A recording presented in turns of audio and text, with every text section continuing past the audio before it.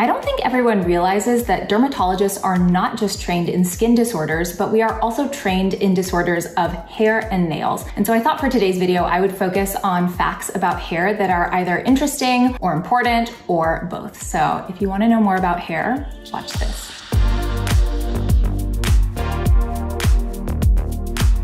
I'm Dr. Sam Ellis, and I'm a board-certified dermatologist. I'm here to help you understand your skin and your hair and find products that work for you. If you like this video, subscribe to the channel and give it a thumbs up. Fact 1, your hair is dead. It is not a living thing. Once it leaves the surface of your skin and you can visibly see it growing out of your head, everything you're seeing is dead. It's dead skin cells and it is protein. So when we're talking about the health of your hair, it's really more talking about how well has your dead hair been preserved since it exited your scalp follicles. The reason I wanted to bring up this point is because anything you do to the ends of your hair or anything that you do that does not directly involve your scalp is not going to make your hair grow more or make your hair grow faster. So for example, trimming your hair regularly is not going to make your hair grow any faster, or shaving your head is not going to make hair grow in thicker. That being said, trimming your hair regularly can help your hair grow longer if your hair growth has been stunted by breakage. So oftentimes as the hair comes down out of the scalp, obviously the hair that's down at the bottoms here is less healthy than the hair coming out of the scalp because it's been exposed to the elements for much longer, and it is therefore more prone to breakage. So if you remove the most damaged portions of the hair, the broken ends, it might have the opportunity to grow longer before that breakage kind of takes over and stunts the hair growth again. But it does not affect how the hair grows out at the roots. Speaking of hair health, I kind of want to touch on hair anatomy a little bit and talk about the cuticle, because it's the thing that comes up in hair commercials or hair advertisements a lot, and people are always asking me like, well, what is the hair cuticle? So the hair cuticle is the outermost layer of cells of your hair. You can sort of think of it like the bark on a tree, and it really serves a protective purpose. And because the cuticle is like the armor of your hair, it is the most susceptible to being damaged. And once the cuticle is damaged, the armor of your hair is not intact anymore. And then the inner layers of your hair, the part of your hair that gives it strength, is susceptible to damage too. So a healthy, intact cuticle is really the key to maintaining healthy hair. When you're envisioning the cuticle, think of it as flat, overlapping cell layers, kind of like shingles on a roof. And when the cuticle is flat like that, the hair will feel smooth and look shiny. However, if those cell layers start to lift up, which can happen with a damaged cuticle, then the hair will feel rough and look dull. Unfortunately, a lot of common hair care practices cause the cuticle to lift up, especially if the hair has been damaged repeatedly over time. So things like friction from shampooing or combing or brushing your hair can lift the cuticle. UV damage can lift your cuticle. Heat styling can lift the cuticle of the hair. So it's always important to minimize those things as much as possible. But of course, like, you have to live your life. You want your hair to look good. So it's always going to be a balance. This is also where certain conditioners or hair serums or hair oils can come into play, because they can help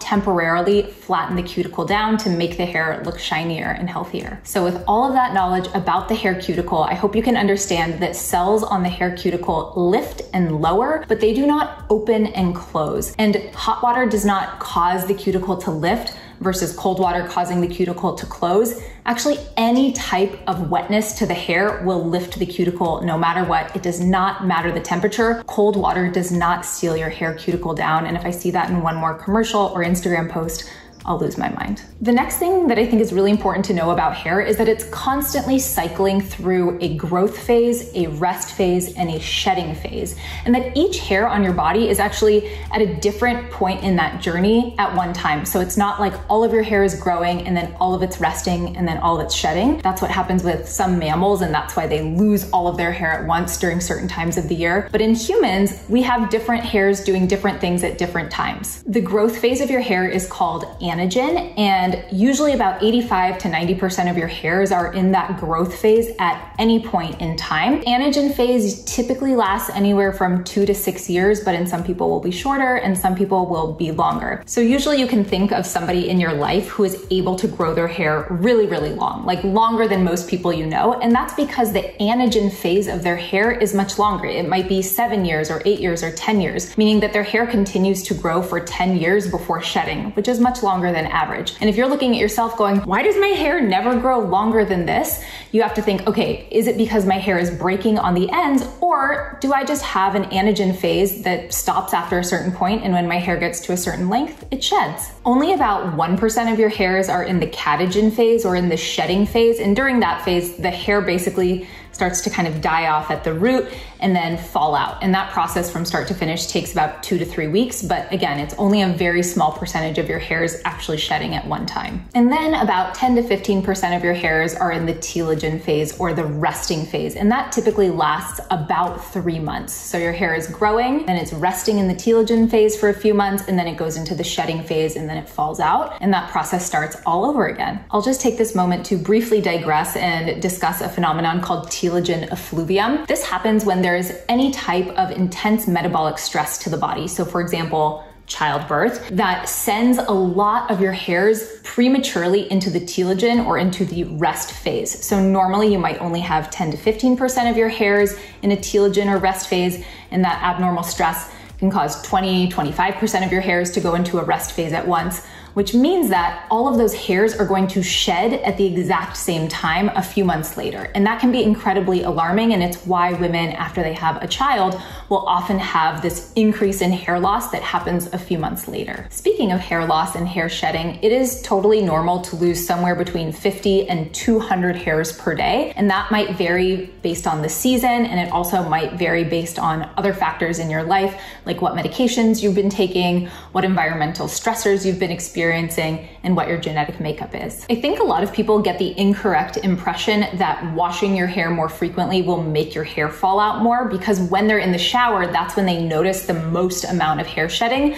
When you're manipulating your hair in the shower, some of those hairs that maybe you shed 2 or 3 days ago were kind of trapped among your tresses. And then as you ran your fingers through or got the hair wet, all of that hair was released. So you might be noticing 1 or 2 or 3 days of hair loss in a single showering session, but that doesn't mean that washing your hair is the thing that's making your hair fall out. This next hair fact is really just interesting more than anything, especially if you're like me and are a huge nerd and like to just have random trivia knowledge, which is the average human has about 100,000 hairs on their scalp, and blondes tend to have about 20% more hair follicles, and redheads tend to have about 20% fewer number of hairs. Another hair fact I would love everyone to know is that the word alopecia just means abnormal hair loss. It is not a diagnosis of a specific type of hair loss. I say this mostly because I have patients regularly come into my office for a hair loss consult, meaning they're losing their hair, and they go, please don't tell me that I have alopecia. But alopecia is just abnormal hair loss. It's something you already know that you have, and it is my job as the dermatologist to help you figure out what type of alopecia so we can make the correct interventions to correct it if possible. Next, I want to tackle just a few facts about hair care in general. And the first one is that your hair will not get more oily if you wash it more frequently. I think a lot of people have this impression that if they space out their hair washes, that their scalp magically won't produce as much oil, and that is simply not the case. The amount of oil, or sebum is what we call it in dermatology, that your scalp naturally produces is completely independent of the amount of sebum that is already on your scalp. How much oil your scalp produces is really determined by your genetics and your hormones.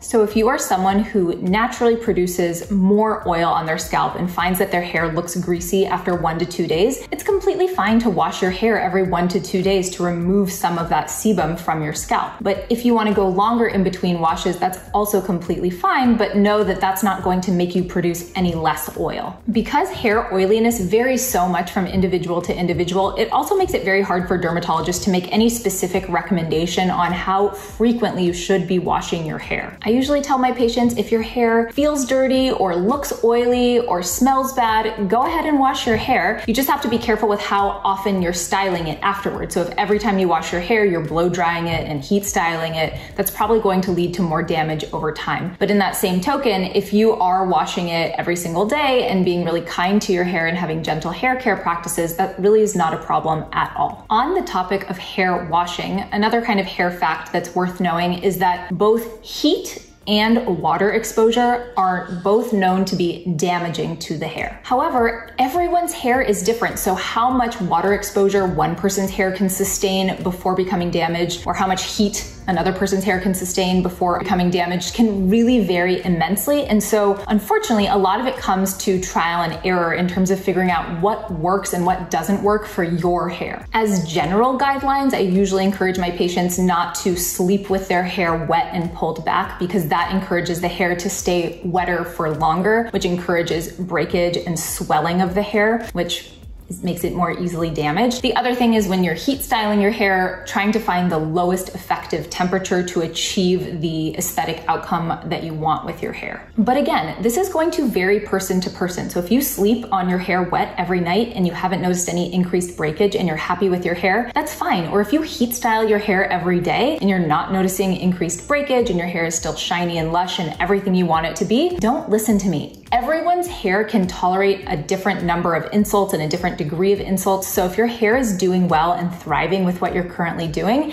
you don't have to change what you're doing. And my last two hair facts have to do with dandruff, because this is something that I see every day on my patients during my skin exams, and whether they bring it up or not, a lot of them have questions about it, so I thought I'd answer a couple here. The first is that dandruff is triggered by yeast on the scalp. So we all have yeast that naturally lives on our body, and in some people they can get overgrowth of this yeast, or their scalp can just be exquisitely sensitive to that yeast. And when that happens, that can cause irritation of the scalp and associated flaking. And the treatment of dandruff is often twofold. One is to reduce the amount of yeast on the scalp, but the other goal is to reduce the amount of oil on the scalp, because oil feeds the yeast. This is why antifungal or anti-yeast shampoos are usually the first line treatment for dandruff, because the shampoo itself reduces the oil on the scalp, and then the anti-yeast ingredients of the shampoo reduce the amount of yeast that's triggering the dandruff. Which brings me to my final fact, at least of this video, about hair, which is anti-dandruff shampoos are scalp treatments, not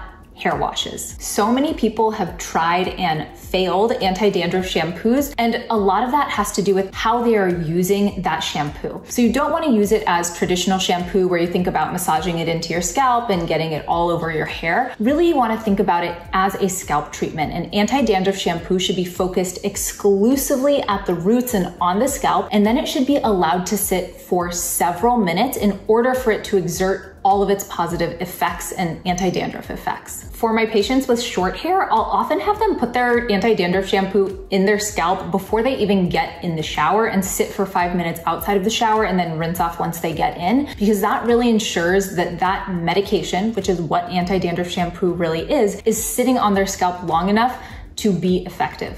Okay, that is my first round of hair and hair care facts. If you learned something new, put it in the comments below. And if there's more about hair that you want to know more about, tell me in the comments so that I can make videos that are helpful for you. Please give this video a thumbs up and subscribe. Come follow me on Instagram at Dr. Samantha Ellis, and I'll catch you next time.